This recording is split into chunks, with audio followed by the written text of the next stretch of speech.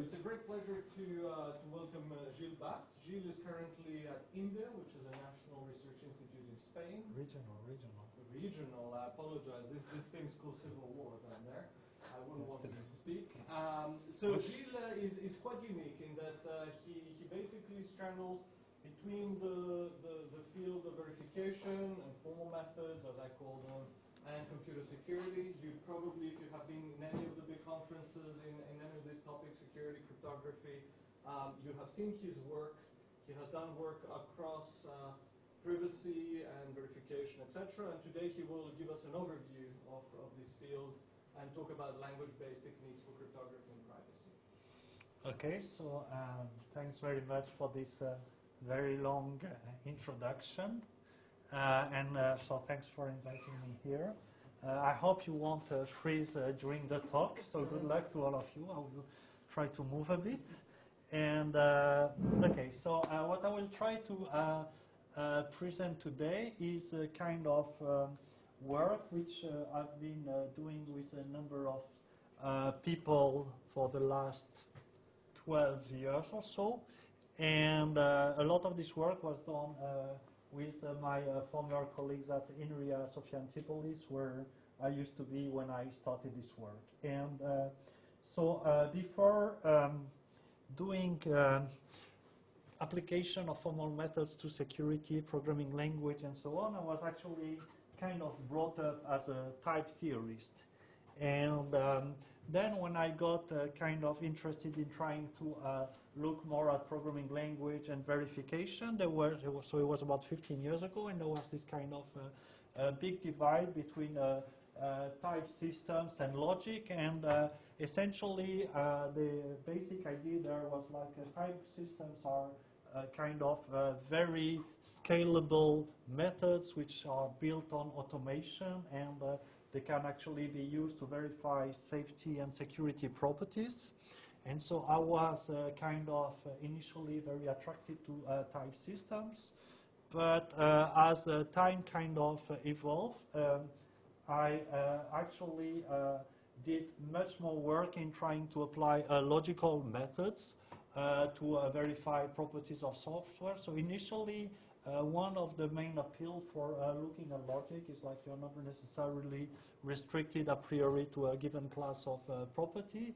And also, if you really try to verify very complicated properties, such as the one that arise in privacy or cryptography, you will really need to be both very precise and possibly at some point to be interactive.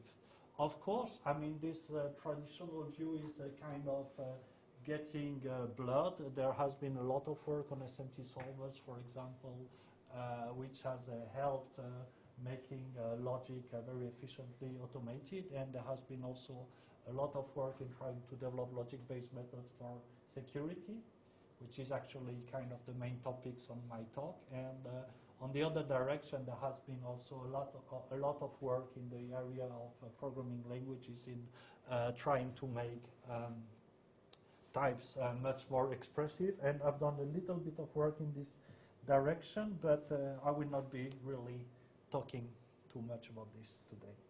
Okay, so the high-level kind of thrust of work which we've been developing is really trying to develop logic-based method to analyze security. And so I will be starting with some very simple setup and going to more kind of general property and maybe some kind of unifying line of work. And what I will be presenting is like I will be looking at one kind of properties which is called to safety, which I will explain in a moment, which is kind of very well suited for security and is slightly more general than what has been considered in the previous literature. Okay, so to start with a very simple setup, which is the one which actually I started to be interested in when I started to look at security. There was a lot of emphasis on language-based security, and there is this baseline policy that people were considering, which is called information flow security. And the basic idea here is like you have a program, and your program is manipulating secrets, and you don't want secrets to be leaked through execution. I'm usually very good at coding during my talks, so we just move this to try to keep safe. And so the kind of initial way people have been developing to enforce non-interference is a type system, okay? And the basic idea, so if you look at the property of non-interference, essentially what you're doing is you are considering two executions of the same program. So I'm using a big step operational semantics there. So I have a program C. Think about it as a program written in a simple imperative language, although it doesn't really matter for the purpose of the definition. And you start with some initial memory M1, and you're going to execute the program, and the program terminates with final memory M'1, and you've got a second execution starting with memory M2 and terminating with final memory M'2. And what you want is, like, if your two initial memory are low equivalent, which means that they consider in their public values, then the final memories are also low equivalent, which again means they coincide in their public value. So it means that if you have non-interference, you don't really have any leakage from secret input to public outputs, okay? And the way you're going to enforce this with a type system is essentially trying to prevent two things. So there is the rule for assignment on the left, and the rule for assignment is actually designed to prevent something which is called a direct flow, and the direct flow is when you copy a private value into a public variable, okay? So somebody who can read the public variable is going to be able to read the secret or part of the secret which is embedded in the expression you're assigning to. And the second rule, which is for conditional, and there is a similar rule for loops, is actually designed to prevent something called indirect flow. And indirect flow is something which arises when actually the control flow is kind of used to leak some information.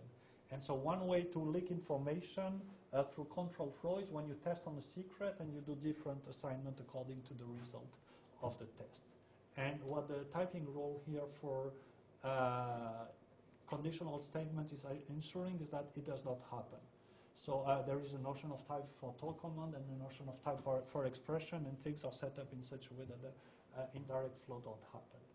And so this type system is actually sound, but it has a number of defects. The first one is that it's actually conservative in the sense that there are programs that are secure and they won't be typable. So this is a kind of standard trade-off when you define a type system. Is like normally if you want to achieve very high efficiency and scalability, you have to pay in precision, and you end up having programs that satisfy your property but will be rejected by the type system. The other more complicated problem is that actually non-interference is a baseline security policy, and if you really want to look at interesting programs, you will have to consider other policy like declassification. And actually extending type system to handle declassification has been done many times. There is actually a survey on declassification which has been written by Andrei Sabelfeld and maybe Dave Sands, and they have a huge map of all the approaches that have been taken and so on, but it's not super satisfactory what is available there. Okay, so kind of extending the scope of information flow type system to these more expressive policies is a very big problem. And on the other hand, there is a very simple solution based on logic, which is called self-composition.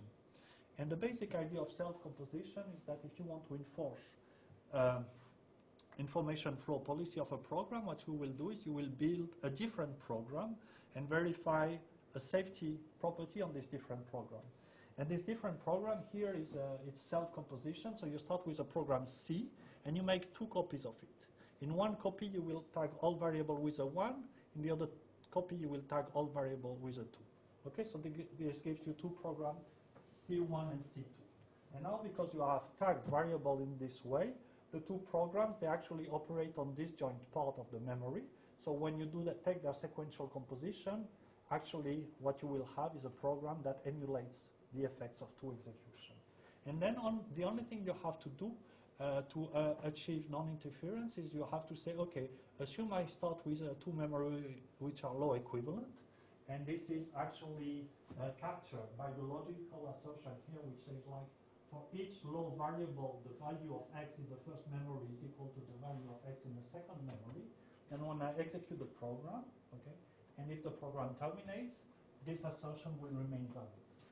Okay, so that's a very simple idea, and it has very nice theoretical property in the sense that it is sound and relatively complete, which means that if your original program is non-interfering if and only if your transform program satisfies this property. Okay, I am also taking a notion of non-interference, which is called termination insensitive non-interference. If you start to worry about termination, there are different things that will happen, but in the simpler setting, you have this kind of equivalence. And this is also very flexible. You can handle kind of the classification policy.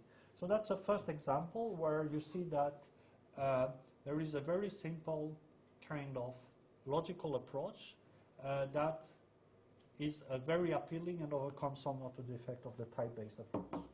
Of course, the next question is how you're going to automate this. But first, this idea of self-composition actually has given rise to a lot of work in this area, and a lot of the work has also gone into setting up a definitional setting where you can actually specify kind of security policy. So soon after we published our work on self-composition, so that was 2004, there was follow-up work by Terocci and Icahn, where they actually introduced the notion of two-safety. And the notion of two-safety, as you see it written on top of my slides, is also, again, assuming you have two terminating execution of a program, and that the initial memory are related by some relation phi, and you want to make sure that the final memory are related by some relation psi. Okay, so that's a generalization of non-interference where the requirements on the initial memory and on the final memory, instead of being law equivalents, they can be arbitrary relational memory. And that's a very interesting class of property to look at, both because it encompasses a definition from security, but it has also application in many other settings. For example, if you work on cyber-physical system, you will be very much interested in your kind of system being robust, but by which I mean that if you do some small changes in the input, you get measure impact on the output. Okay, so that's a notion of continuity.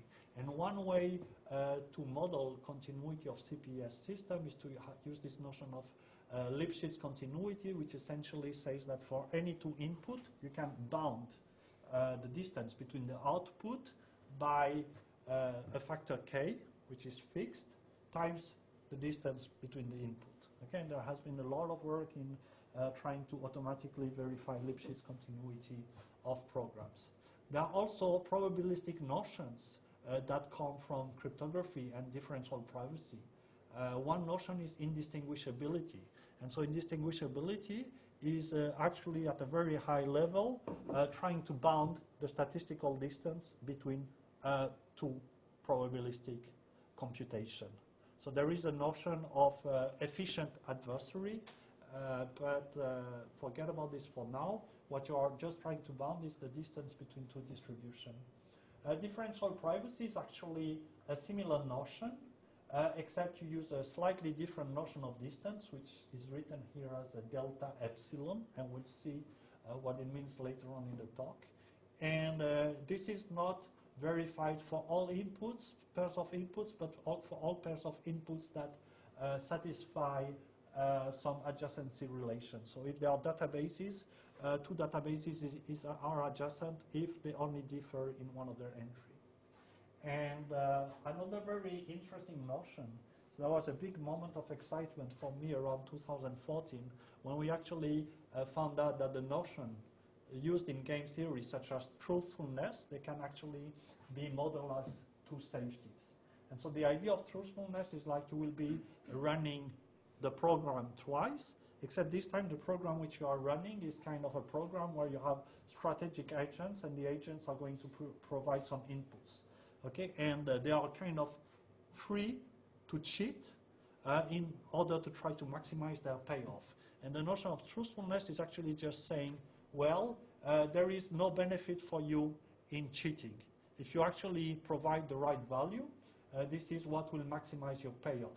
So this is actually what this conjunct here is saying. Okay, so you have two runs, and in the second run, the agent B2 is actually providing his right value, and you see that his payoff is being maximized. Okay? And so it's a class of property that was introduced recently, but is really covering a lot of very natural properties that have application in different settings. And there has been a lot of work on kind of applications of two-safety. There has been work on trying to prove program equivalence, but there's also been a lot of work by people at Microsoft Research and some other places in kind of doing verification, modular version, semantic difference. So the idea here is like you have a system and your system evolves, and your system is huge. You're not going to be able to verify the system. But what you want to verify is like which kind of impact small changes on the system have. And this is where you can actually do this differential verification, because you can just focus on the changes and try to analyze what's going on there. Okay, and there's also a lot of work on differential static analysis. Yes, so I mean a lot of the work actually took place at NSR Redmond, and there are people like Logozzo, Hoblitzwell that have been working, and Lahiri. So I mean there's a lot of work. There have been a lot of work as well on doing kind of verifying to safety, model checking and things like this. I can give you some pointers if you like later, but I will not talk about this.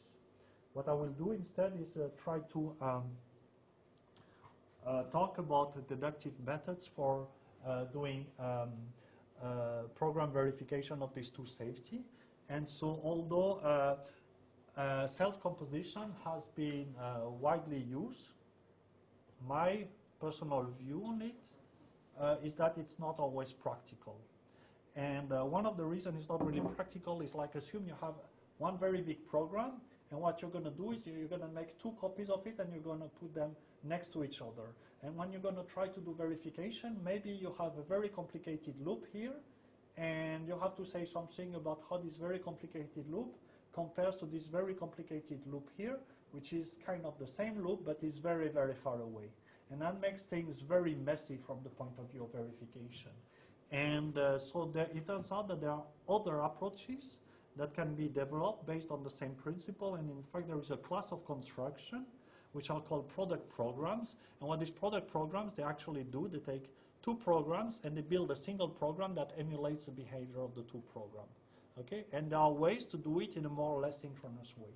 So what I'm presenting here on this slide is actually a notion of which is called cross-product or synchronous product program, where what you actually try to do is like you try to have the two programs that you're trying to build a product for that execute in lockstep. And so the basic idea here is like you will be using some assert statement to check every time you have a control flow point whether the two programs actually follow the same control flow. So if you look at the rule here for if then else, you have two if then else statements, and what you're going to do is like you're going to try to build a product, and the first thing the product is going to do is it's going to check whether the two conditions are equivalent. And so if the two conditions are equivalent, what you will do is like you will the product will be an if then else statement where the true branch is actually a product of the two branches of the two programs, and the false branch will actually be the product of the two false branches of the program. So this is how you ensure that the two programs execute in lockstep, and if they don't execute in lockstep, actually the execution will raise an assert failure. Okay? And so what are the applications? Well, there are actually two applications.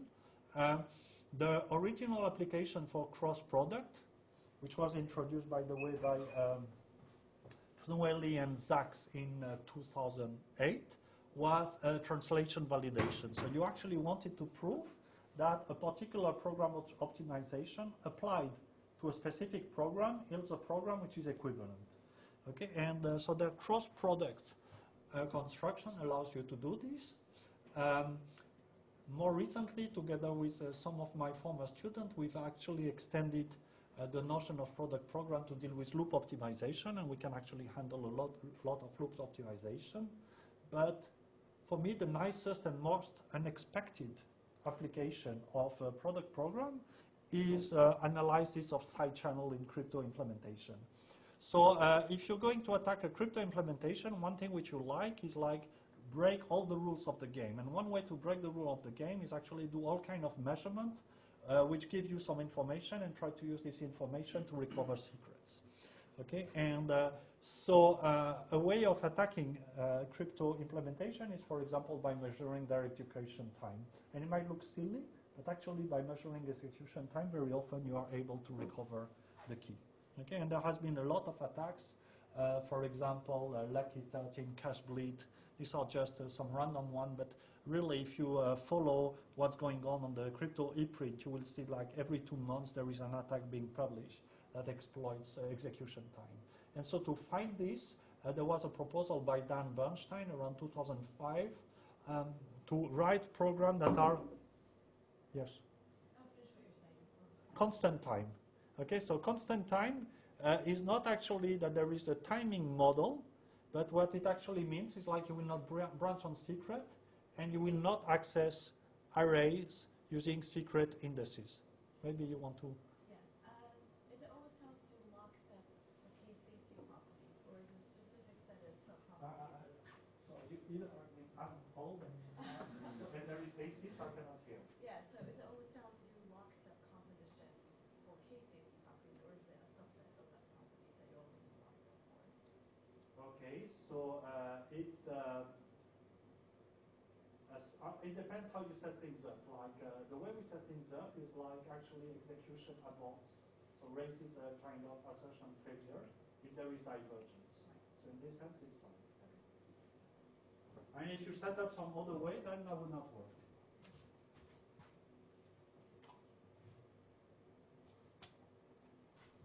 Okay, so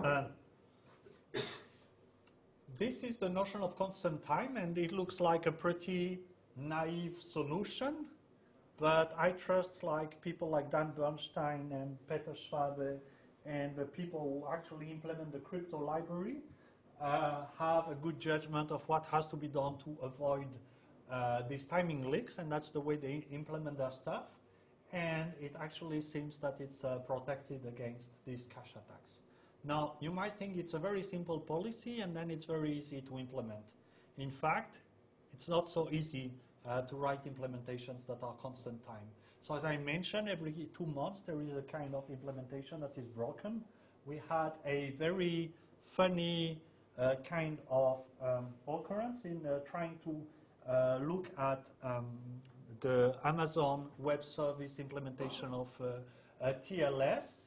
So we were looking at it, and we actually found that there was a timing attack. And then we contacted the people at Amazon and said, no, you know, the attack has already been found. And it turned out that there were people like at Royal Holloway who had found an attack. But actually, what we found is an attack of the patch of the attack. So it's really like these guys, they really know what they're doing because they've been doing these timing attacks for a long time, and they can still get it wrong. Okay, so it's really very hard.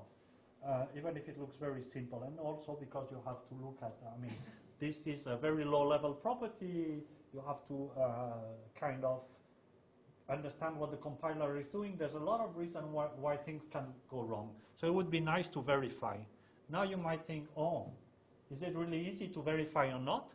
Well, what actually happens is like this cross product, which I've been showing to you on the previous slide, is actually sound and complete for constant time.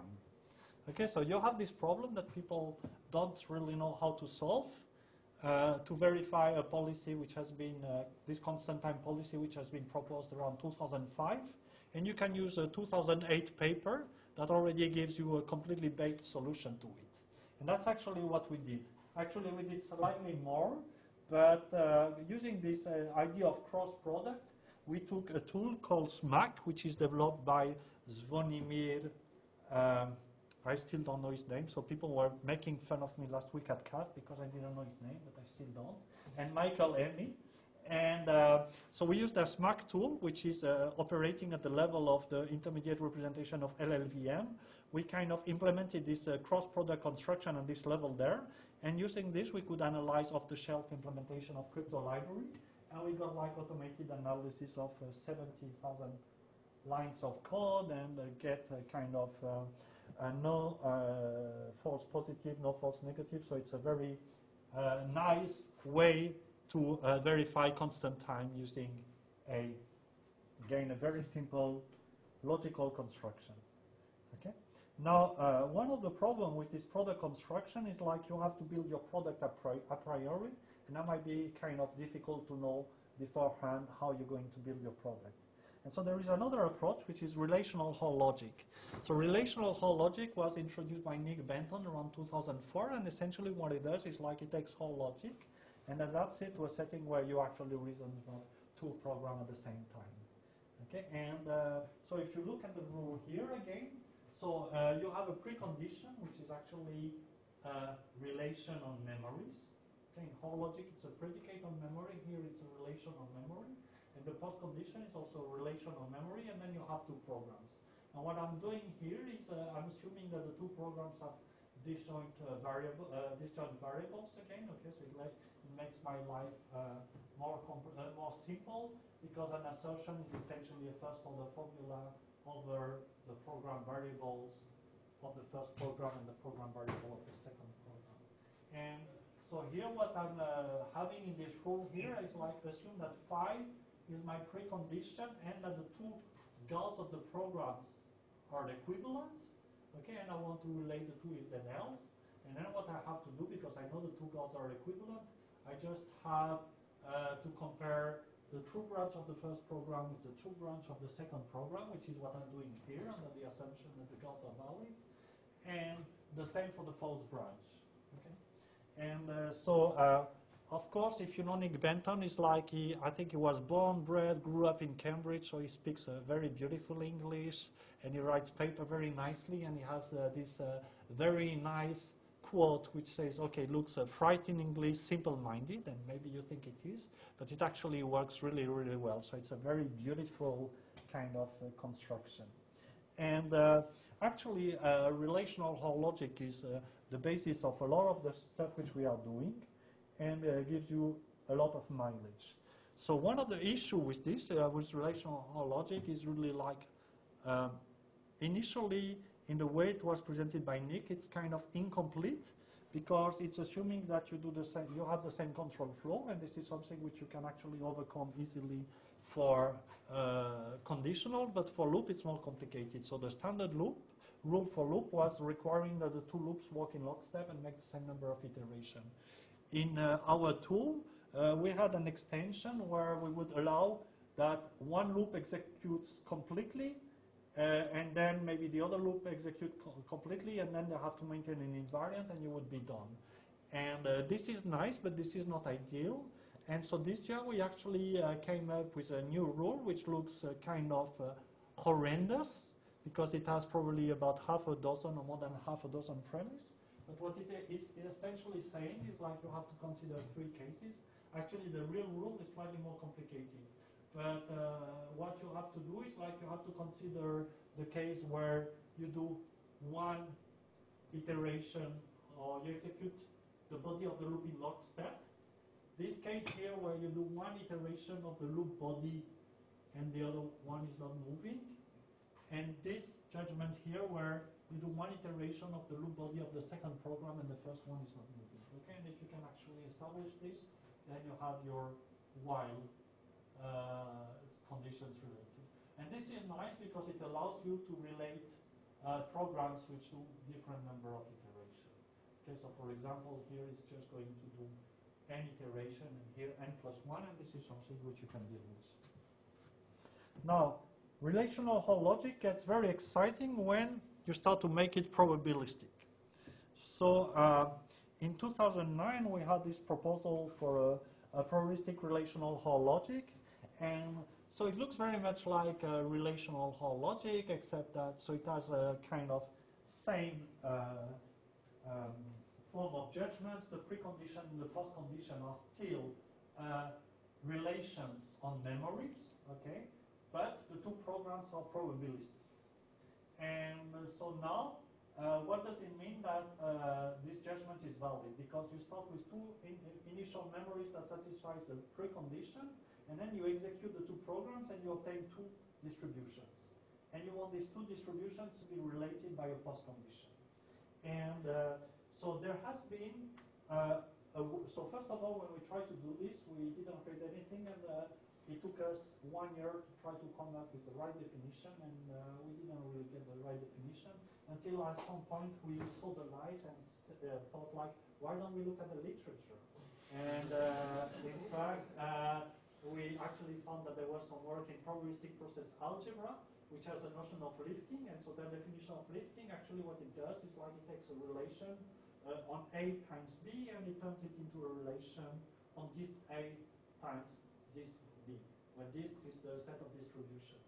And so the definition is given here, okay, and essentially what you have to do is like an existential statement. If you want to relate two distribution by a lifting of a relation R, you have to come up with a distribution mu over the product space, such that when you take the first marginal of mu, so which is denoted by the projection, you get the first distribution.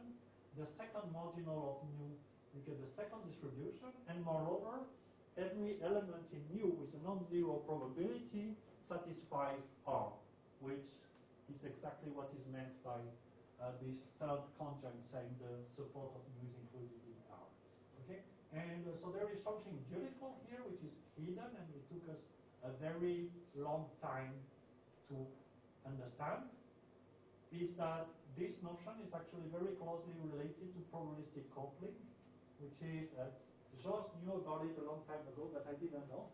And so probabilistic coupling is something which is widely used in probability theory to analyze a kind of relationship between Markov chains and also to analyze their convergence. And this is something which we noticed very recently, but is also very good because it puts our kind of logic on a very good theoretical setting.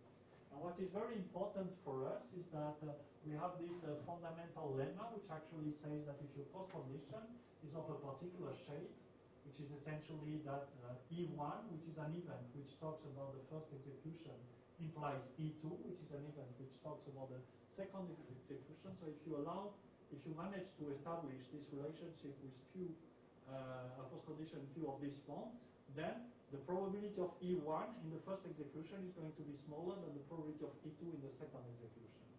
And this is a fundamental lemma which is kind of different from what people in probabilistic process algebra do, because they're interested in the case where Q is an equivalence relation.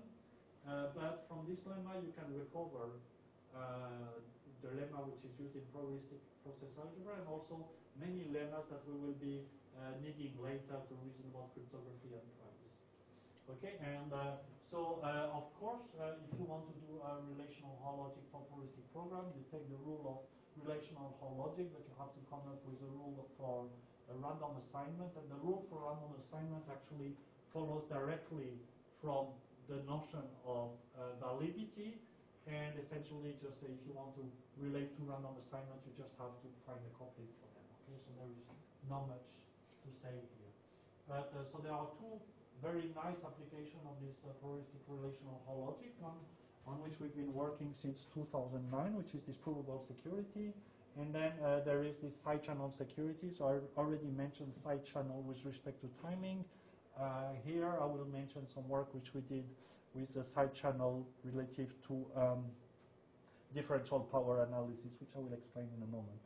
Okay, so the basic idea of provable security is that so this is actually what cryptographers do in real life. What you actually have to do is you have a crypto system. So one thing that cryptographers are amazing at is like they actually design system in the way formal methods people were told to do, but never do. So they first come with a definition of what they want to achieve, then they specify the assumption they're going to use, Then they construct a system, and then they show that their system, provided the assumption they're making are valid, is actually satisfying the goal they stated. Okay, so now this is the dream for a formal method version. And so, speaking as a cryptographer who's done many program committees, it's also a dream, but I would like to see them through at some point. This is true. But this is actually much better than NPL. This is actually much better than NPL. So essentially what you do is like you have two probabilistic experiments. The first probabilistic experiment is actually describing the property you want to achieve, the construction you are going to use to achieve this functionality at this level of security. Okay, and so there is this notion of a winning condition, and winning condition is actually saying under which assumption an adversary that is playing against the crypto system is going to win. And then you have your assumption, which is modeled by some other experiments, denoted G2 here. And so essentially you have a hardness assumption, because all proofs in crypto, or most proof in crypto, eventually boil down to some hardness assumption, and you've got an adversary B, which is playing against this assumption, and it has a winning condition F, okay? And the proof you're going to do is a kind of reductionist argument, and you say, oh, if for every adversary A, so the adversary A is the one playing against the crypto system, there exists an adversary B, which is playing against the hardness assumption, that has a kind of similar execution time, and if in G1, A wins with overwhelming probability, in G2, B wins with overwhelming probability. And since you assume that this is not possible, it means that this is not possible. Okay? So this is how provable cryptography, provable security works. Many years ago, there was a refinement proposed by Belach and Holloway where they do practice-oriented provable security. So if you think about provable security, the kind of original statement, there is this thing called security parameter, and they will be carrying about overwhelming probability when the security parameter goes to infinity, which might not be so relevant to practice.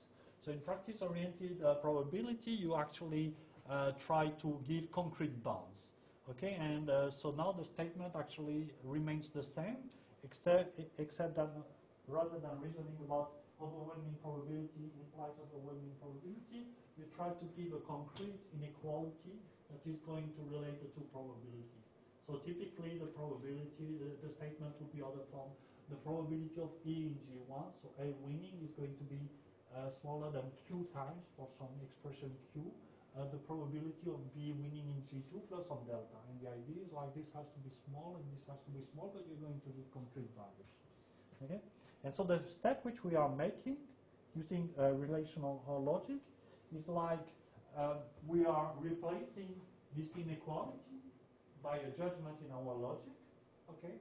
And by kind of the fundamental lemma of PRHL, it allows us to fall back to some judgment on inequalities, and then you just have to do a bit of work, because if you look at the conclusion here, I'm talking about two events in the second game, which is kind of F prime and F bad, and essentially F bad corresponds to the probability delta, and F prime corresponds to Q times the probability of F. Essentially F prime will be something like there exists an element in the list such that, and the fact that there is this existential will give you this multiplicative factor here. Okay, but so what we see is like if you use relational Hall logic, you get exactly the same kind of guarantee as cryptographers want, except that the way you're going to build your proof is through logic. I mean, usually these two steps are actually pretty easy, so no need to worry too much about it. Okay, so why would we bother about formalizing crypto proof? And so we started about this in 2004 and or 5, and we had these two papers by Belach and Holloway and Shai Halevi. That was kind of a call to be applying formal verification to crypto, because people felt there were lots of proofs that were incorrect. And when we started, I think one of our earliest objectives was this OAP scheme, which is a kind of standard for RSA-based encryption, which was proposed in '94 by Belach and Holloway. And it's kind of, there are many such stories in crypto, but that's kind of the first story we hit. And so in 2001, Shoup actually gave an argument that the proof that they gave in 94 could not be correct. It would not achieve INCCA2 security. And so he proposed a different scheme, a variant of OAP that would achieve INCCA security. At the same time, Fujisaki, Okamoto, Poinchval, and Stern, what they did is they actually came up with a different assumption. And under this different assumption, which is still satisfied by RSA, they could actually salvage the proof. Okay, so now you think that everything would be fine, when it actually turns out that in 2004, David Poincheval published a revised proof of the 2001 paper they had, in which he actually filled some holes. We tried very hard to fill some holes here, and it was kind of complicated. And so here, the proof was actually a bit different. So if you really try to go and fill holes here it will be a bit complicated. So now you think, okay, things are even better. The 2001 proof has been fixed and so on. It actually turns out that in 2009, there was a paper by Bellard, Hofheinz, and Gilles, which actually say, guys, the security definition that you are targeted is not even clear, because there are 4 possible definitions that are not equivalent. So it turns out that 15 years later, people realized that even the property they wanted to achieve was not very clear. And so in 2011, we came up with a formal proof. So at that time, it was formally verifying the Coq proof assistant that actually OAP under the security assumption of set partial domain one way achieves the strongest notion of INCCA. Okay, so just to go very quickly, I don't want to go very much into the detail, but I want to give you a sense of the kind of program we're talking about. And so this is actually the statement of security for OAP. And what should matter to you is like it's actually a very small statement. So here this is the probabilistic experiment of INCCA2 on the left of the slide, okay? And you see it's a kind of straight line code, and you see, so the interesting thing is like there is this A1 and A2, and these are the adversary. Okay, so from the point of view of formal verification, these adversary are just procedure for which you don't have the code. So that makes it slightly different from the point of view of verification. In the middle, you have the encryption scheme, and so if you see the first line of the encryption is actually a random sampling, this arrow with a kind of dollar on top. Okay, and then this is all dealing with bit string, and this operation about bit string. This is not so relevant. And again, on the right, you have the assumption of set partial domain one way. And again, you see that it's a straight line code. And again, so in total, this might be 20 lines of code. And still, it took 15 years to get it right. So kind of size is not necessarily a good measure of complexity when you do verification. And so here you have this kind of strange polynomials that you come up in the proof, and this is just because a lot of bad statement that you are kind of dealing with, they will actually lead to this constant. This is not so relevant. This is just that you get a flavor of what we try to prove. Okay, so we have a tool that allows you to do this. It's called EasyCrypt, and it's an interactive proof assistant that has a proof engine a la SSReflect, and has a lot of backends to SMT solver, computer algebra system, and so on. We use it for a lot of case study. We have one ongoing project with NIST, where we are actually trying to verify their new SHA-3 standards. And we also using EasyCrypt as a backend for automated and synthesis tools, and as a front end for certified compiler. And so we're using a lot CompCert. And we have, in addition to the tool based on SMAC, which I presented earlier, we have a certified information flow type system for constant time verification in one of the lowest level of CompCert. Okay, so there is a kind of ecosystem around EasyCrypt that we've been using. Now, one of the things which we've been looking at recently and that we are I'm very interested about is this differential power analysis. So differential power analysis, essentially you're making statistical analysis of power consumption, and it allows you to recover the key. And the way you're going to solve this is by doing secret sharing. So you have a value X, And what you're going to do is like, and X is your secret, so you're going to split it into T plus 1 shares. Okay, and these shares have to satisfy a certain properties.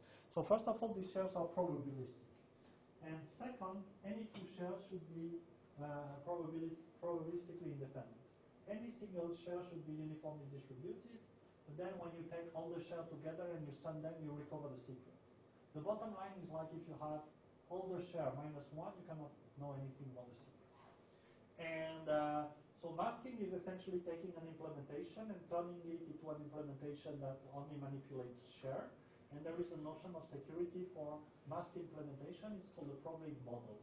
And so here, essentially in this model, the adversary can make observation, and observation are just intermediate value.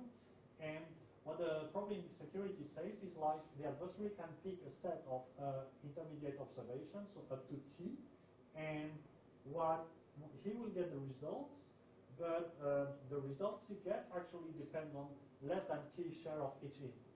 Okay, so since there is at least one share missing from each input, he won't know anything about the secret. And this is really cool because this is a notion of probabilistic non-interference.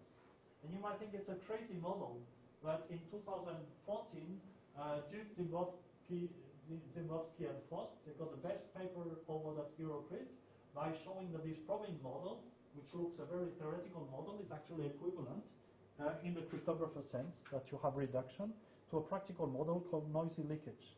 Okay, but so now this is really cool because we can use probabilistic non-interference to analyze differential power analysis.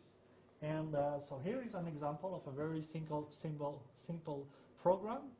It's actually doing multiplication at order 2. Okay, and what you see, what it is doing is like, so A is just divided into A0, A1, and A2. B is divided into B0, B1, B2. And what this program is actually doing is like it's actually doing some partial multiplication on the shares, and then is uniformly sampling some values in some finite field, and then doing some computation to return a fresh value. Okay, this is just to give you a flavor of the kind of programs we're talking about.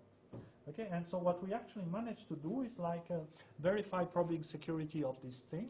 And the basic idea here is like if you want to prove probabilistic non-interference, what you have to do is actually exhibit a bijection that relates the sampling in one program and the sampling in the other program.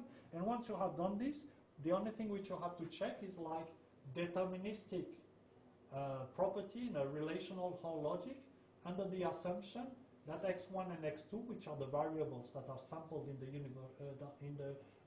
probabilistic program, are related by this bijection F that you've been suggesting. Okay, so in order to verify probabilistic non-interference, what you do is like come up with a bijection and verify properties on two deterministic programs. And we have actually built something to do this. So we have a tool which is called MLT Verif. Don't ask me why it's called MLT, I don't know. And so essentially one of the problems with this is like you have to verify probabilistic non-interference for all sets of size up to T. And there can be a lot of sets. So if you look here, for example, at order 3, it's 2 billion sets. You're not going to do this. This is not going to work. So we have a trick, which is really once I come up with a bijection, I try to find the biggest set for which I can prove non-interference using this bijection, and it allows us to actually consider much fewer sets. Okay, and that's actually scales very well. And so we're kind of beating flatly all cryptographers on this. I mean, okay, there are practical cryptographers, so they're actually publishing conferences like chess. As you see, I mean, there is no paper in crypto, but there is a community that is really devoted to this. And they have a hard time coming up with construction that are secure.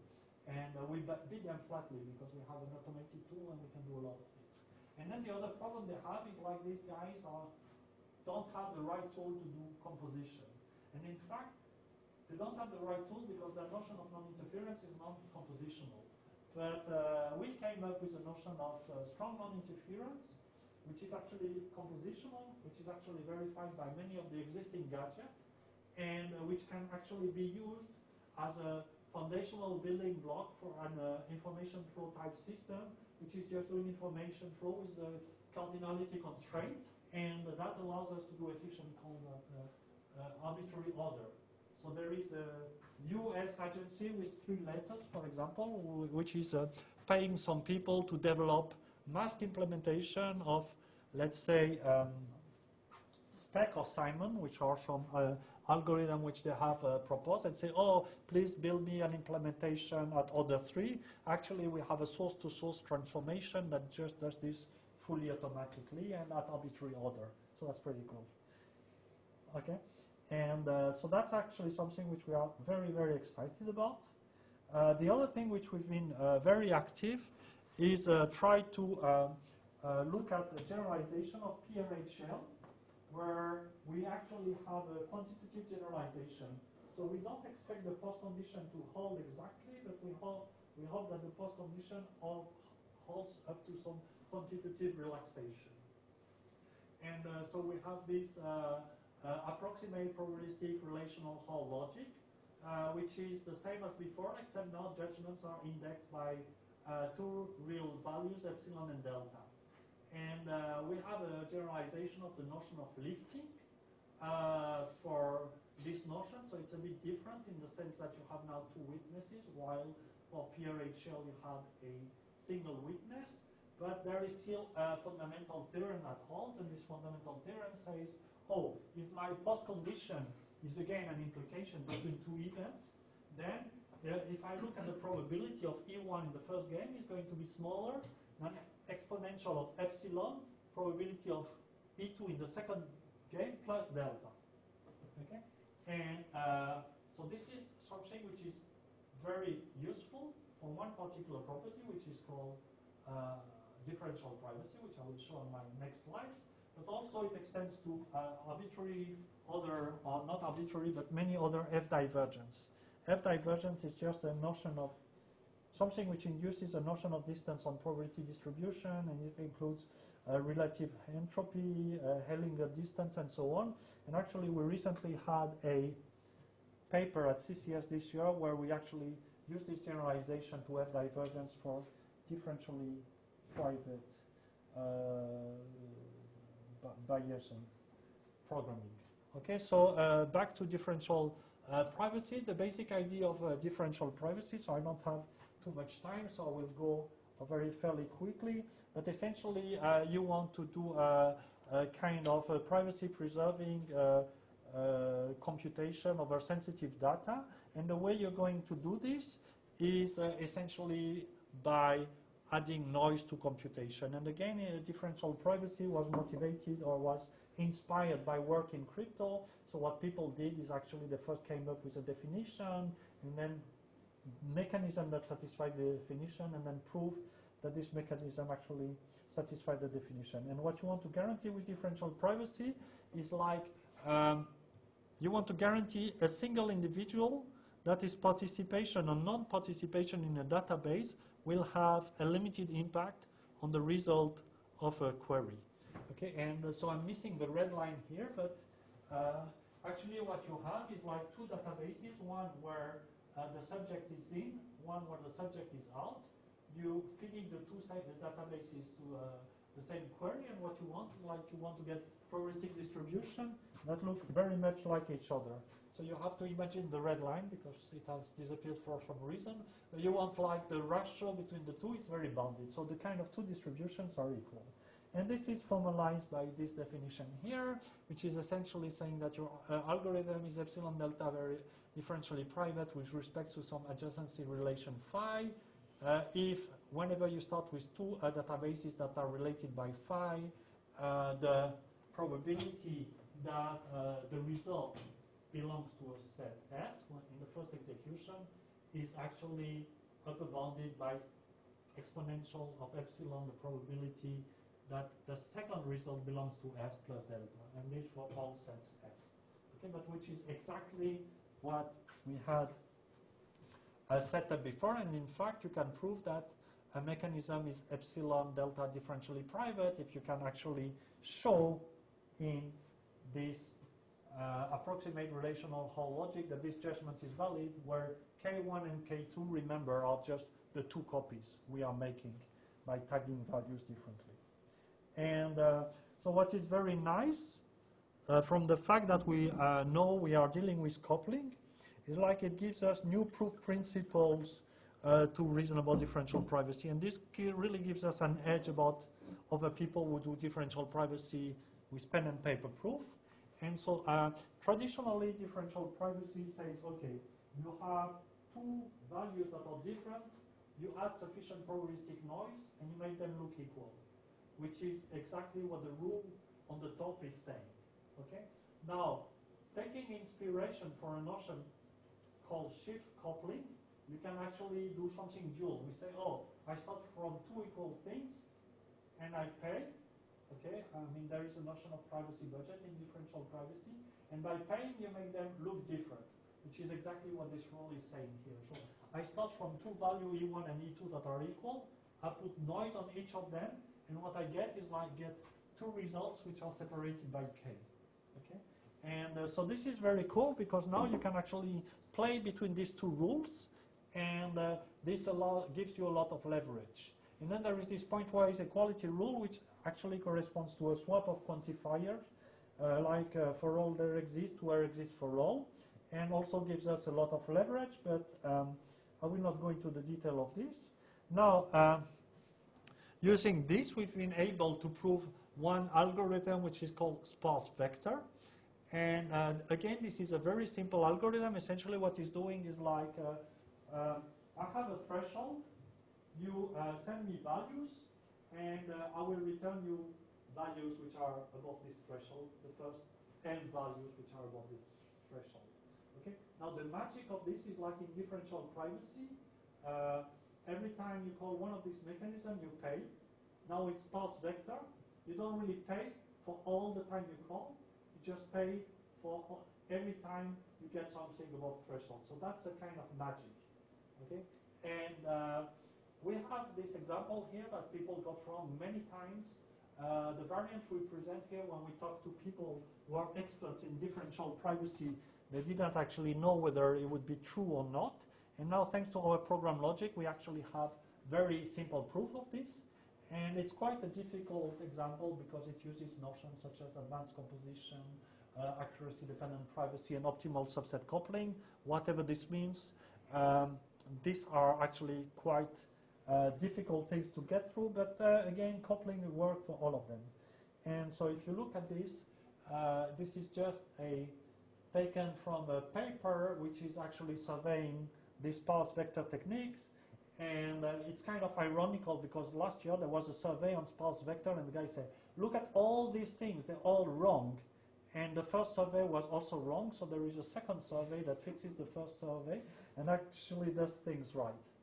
And again, so we have a kind of edge with what we are doing because we have this logic which gives you a very structured way to do proof, and it's kind of fairly simple once you have to structure way to get things through. Okay. Now we have some ongoing work which is more related to reasoning about convergence of Markov chain. So the only thing which I should say, it's kind of a proof-relevant version of PRHL. And we use it for analyzing convergence of Markov chain, but I also believe it has a lot of interesting proof-theoretical implication, because up to now, in PRHL, you're assuming the existence of a witness. In proof-relevant PRHL, you're actually building the witness, and this gives you much more leverage when you are going to try to prove the meta-theory of your logic. Okay, so we have some nice application of this, including convergence of Markov chain, which I will not present because I'm running slightly late. So let me try to conclude. So a lot of the work that we've been doing has been addressing kind of language-based technique for provable security and differential privacy. And what I like a lot about this work is like it's not only giving a kind of good foundation, but it's also practical. We have built a system, and you can use it to verify actually state-of-the-art or quasi-state-of-the-art crypto, okay, which is very good, and also state-of-the-art or quasi-state-of-the-art differential privacy. So we can actually take real recent papers from the literature and verify them. And I think where we get a real edge is also that our results can be translated to real-world security of low-level implementation. If you're a cryptographer, your life is hard enough in trying to analyze a scheme. If the next day people say, no, but I don't like your stuff written in pseudocode, I want the same guarantees for x86 implementation, I mean, this is not possible if you don't have tools. And because we have these tools and we have connection with certified compilers and we have static analysis that allows us to reason on code, we can actually go all the way down. So this is something which is very good. I don't claim that we will solve all the problems of cryptography, because I mean there is this very nice saying from cryptographers which say all our models are constructed. Okay, and so of course for us, if we have a model of x86, it will be a constructed model because nobody knows what x86 is doing in practice. If we have a model of leakage of x86, our model of leakage is also constructed because nobody knows the power consumption of using. I mean, there are people like Reinhard Willem in Saarbrücken, they spend their life doing this, and they are very happy because they get an approximation within 15%. But like for this notion of non-interference, we would need to have the exact thing, which is just out of reach. So what we have is guarantees for constructed models, but much better than what provable security is doing. So for future direction, we would like to extend our stuff to large-scale crypto system. So there is this voting company in Spain with whom we are collaborating, and we want to try to verify their voting protocols.